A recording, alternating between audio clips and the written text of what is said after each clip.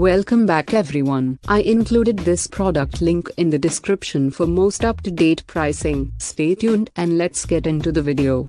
eCostConnection Large Digital. This bag surprised reviewers. Not only is it inexpensive, but it's also large enough to store a heavy-duty DSLR, and it's padded for extra protection, which comes especially useful when on the road. I can't leave my good camera behind when I travel. Phone photos just aren't the same. I have a Nikon D3200 with a 18 to 55mm lens and a must 55 to 200 zoom, explains one reviewer, adding that his main reason behind buying this bag is how easy it is to travel with.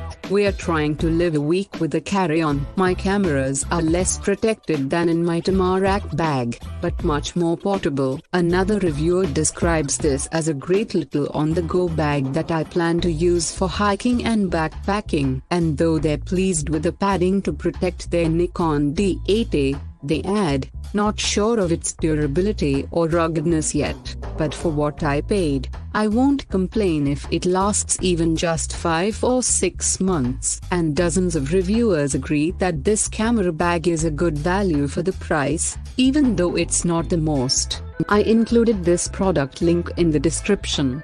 You can check out this link for more information and latest price. Thank you for watching this video. Make sure to subscribe so you don't miss out on my future videos.